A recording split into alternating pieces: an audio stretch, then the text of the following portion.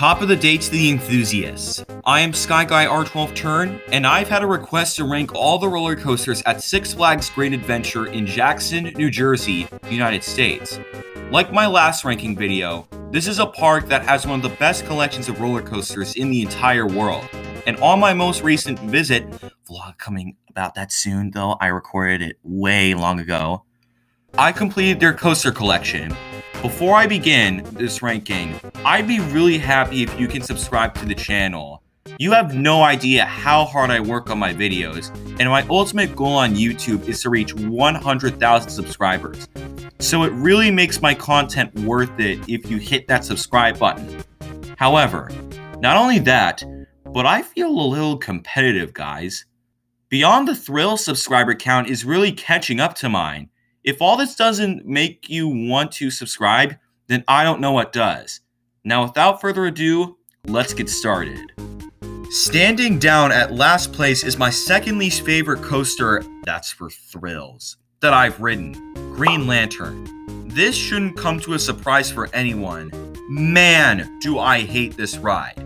Green Lantern is a coaster where you're supposed to stand up while riding it, but normally, this comes with abnormal pain on your legs and feet due to the forces.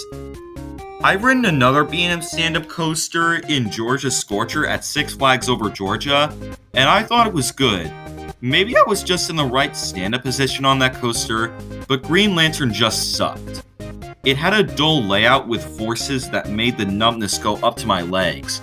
Not only that, but I got quite headbanging on it. But here's another flaw I have with this ride that at least 95% of coaster enthusiasts aren't talking about.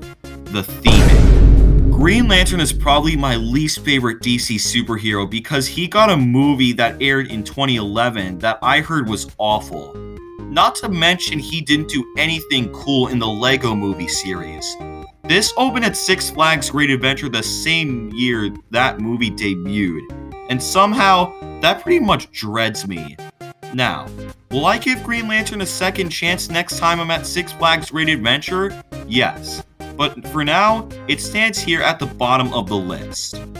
Number 13 is the most overrated roller coaster I've ever ridden, Joker, the park's SNS 40 free spin.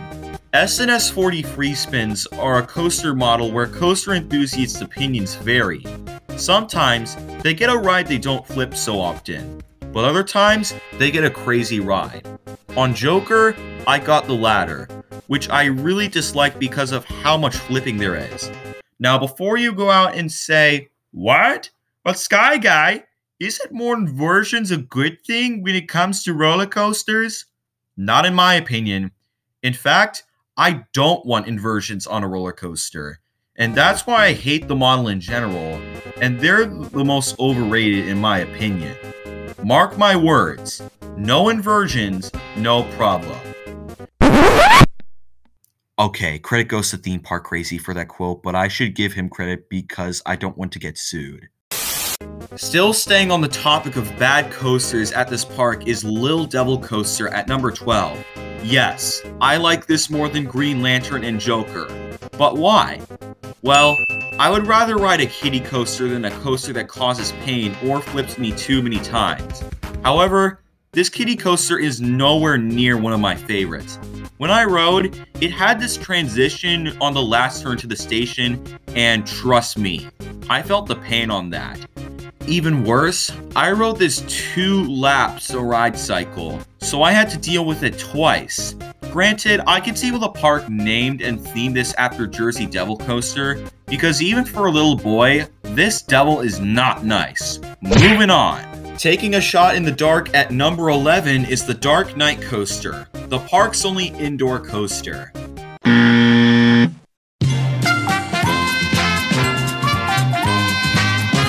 Now this may make you raise eyebrows, but I can explain. Remember what I said about my opinion on Green Lantern in general? Well, I don't like Batman either.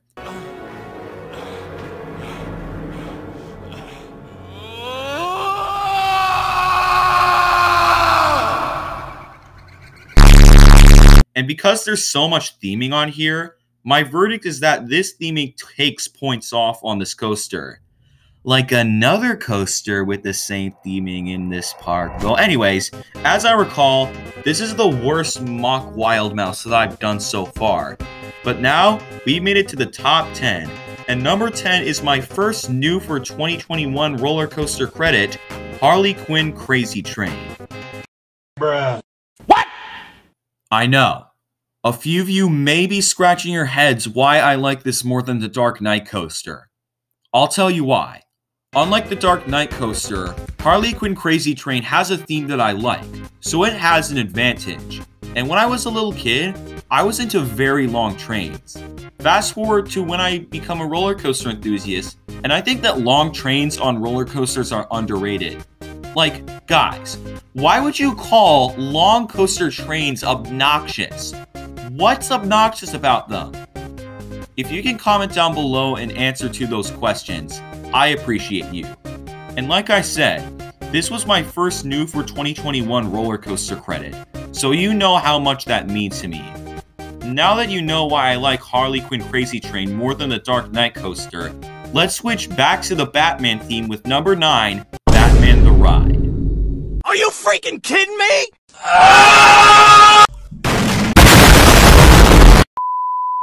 I know. Just let me explain, please. Okay, how many times do I have to say let me explain in one video? What the? Remember, I said that I don't like Batman. Batman is one of my least favorite DC superheroes, and I've hinted to this before, but I never said it in this video, so I'll say it. Theming can make or break a ride. If it's a theming that I like or I'm okay with, the ride gains points. But if it has theming that I'm not okay with, the ride takes points off. Batman the Ride falls into the latter, so that's already a bad start. But it wasn't even that bothered me. This was my first B&M invert, but it's my least favorite one. The ride experience started going wrong when we were going through that zero-G roll. Somehow, I got headbanging there, but the two corkscrews delivered the same. Though it wasn't as painful as the aforementioned zero-G roll, I was very surprised. B&M inverts are known as forceful and butter smooth ride experiences, but Batman the Ride gave me something different. Not in a good way. To end the story, the two Batman the Ride clubs I've ridden are pretty overrated. Now, let's head to the other side of the park for number 8, Runaway Mine Train, the park's first ever roller coaster. This is my favorite Aero Mine Train so far. Sure, it may be janky like pretty much every Aero Mine Train, but Runaway Mine Train has redeeming qualities.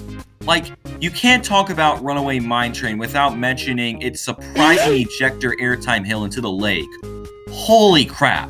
That's stronger than any airtime moment on Nitro and one of the strongest airtime moments in the entire park. Runaway Mine Train has a great setting too. You're hidden because of the trees, and then you have that picturesque turn over the lake. And here's a funny story. This was one of my dad's first roller coasters, and he liked it. But when he rode it again on our 2021 visit, his opinion drastically changed to the opposite. It's interesting that you've had a similar opinion to someone at the moment they've changed their mind about it, right? Now, I'd argue that number 7 is the most controversial pick in this ranking, and that would go to Skull Mountain. I crap you not. Can you name a single coaster enthusiast who talks good about this ride?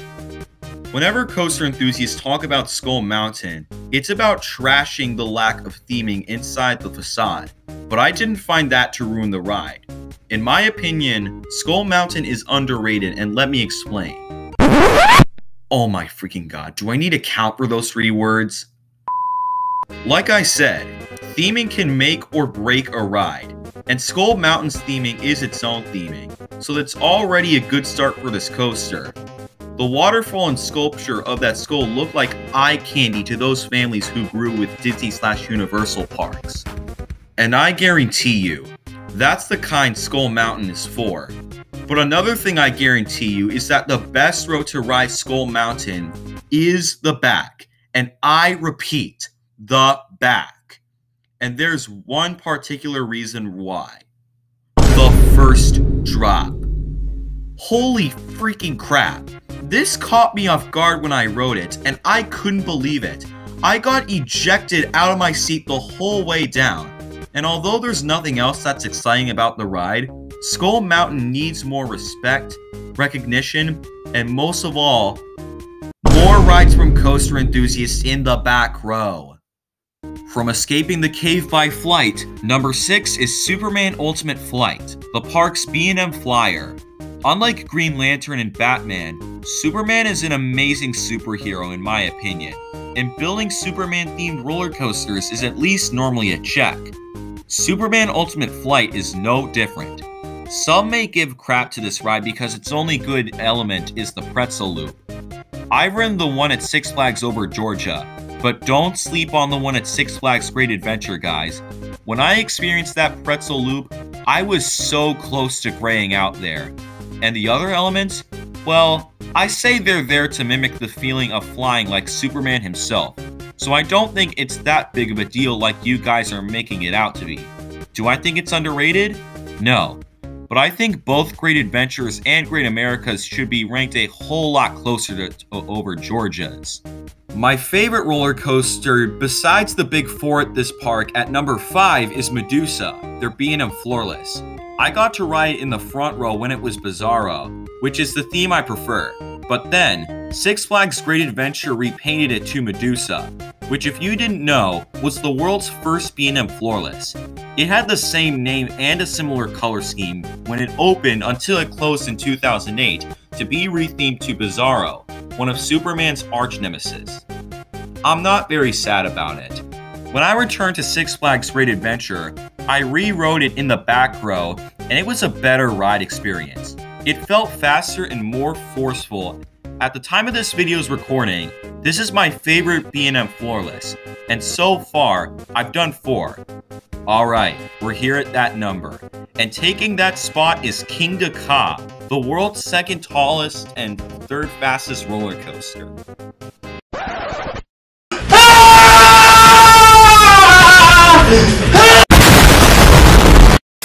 On my 2021 visit, this was the only coaster I skipped out on because it intimidated me, and that was a big mistake. Now, Little Devil Coaster wasn't announced back then. It was very high on my bucket list coaster for this year, and in June, I returned, saw, and rode it. On my 2 rides, both were in the front row, which is the de facto role on this coaster. Holy shit. I don't think I've ever needed to scream bigger on a roller coaster ever. It's by far the most extreme roller coaster I've ever ridden, and it's one of the biggest must-dos when you visit Six Flags Great Adventure. Now, that may sound like I'm treating it like it's one of my favorite roller coasters, but it isn't. And that's because it's a one-trick pony. And mark my words, ladies and gentlemen, one-trick ponies are never top 200 worldwide worthy coasters, aka standout coasters.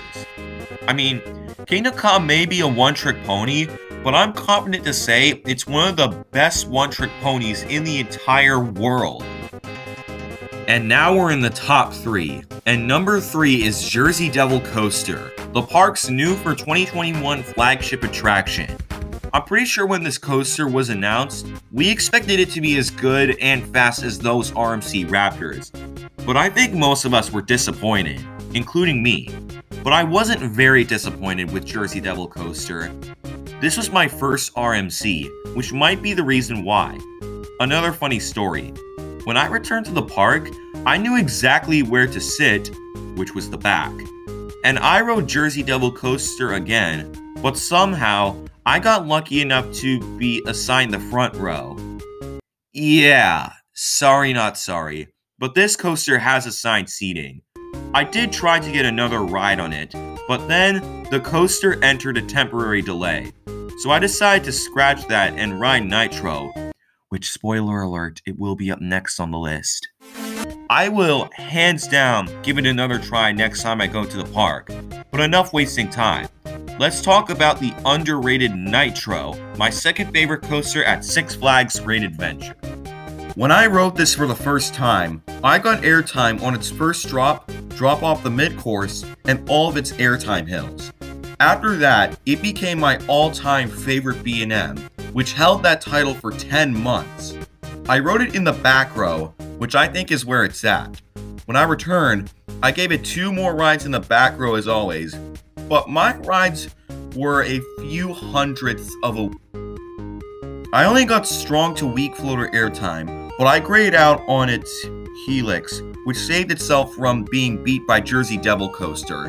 In conclusion, Nitro needs more love in the coaster community. If you think you got a bad ride on it, you should give it another chance and ride it in the back, like I said. Alright, we made it to number 1, and to no surprise at all, it's El Toro, Six Flags Great Adventure's only wooden coaster. El Toro is filled to the brim with huge ejector airtime on its first drop, camelbacks, and especially that Rolling Thunder Hill. I love all of those so freaking much. I believe the first drop is one of the best drops, and Rolling Thunder Hill is one of the strongest airtime elements of any coaster in the entire world. However, this might trigger you. I rank this coaster more than most people do because of how rough it is. At the time of this video's recording, I've ridden El Toro 6 times, and 5 of them are from the back row. Not the second to back, the very back row. The other one time I've ridden El Toro was in the front with my enthusiastic friend, Sophia.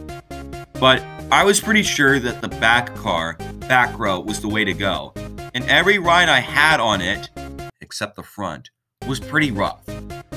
The more I rode it, the more rough it became, and I had no idea what was up until after my most recent visit to Six Flags Great Adventure was over. When I shared my opinion, Alec Vip commented down telling me to ride it in the second to back because the very back row is a wheel seat. So if there's one thing I can do when I revisit Six Flags Great Adventure, it's to re-ride El Toro in the recommended row so I can get the best experience. Unfortunately, I can't do it right now, and neither can everyone else, because about a week ago, El Toro just suffered through an accident. I have a short about that, and I strongly encourage you to check it out. It will be in the card above. But if you want to book a ticket to Six Flags Great Adventure to ride El Toro, don't do it right now. And remember, only time will tell when El Toro will come back to operation or get removed. There you have it, my ranking of every roller coaster at Six Flags Great Adventure. How do you rank every coaster at Six Flags Great Adventure? I'd like to hear your thoughts in the comments below. Again, if you enjoyed this video, it would mean the world to me if you can give it a like and subscribe to the channel so you can never miss a video from yours truly. This channel has an ultimate goal, which is 100,000 subscribers. Don't forget to check me out on Instagram, where you can follow me, and Roblox, where you can friend/follow me and have the rare chance of playing a Roblox game with me. Thank you all so much for watching, and I'll see you all in the next video.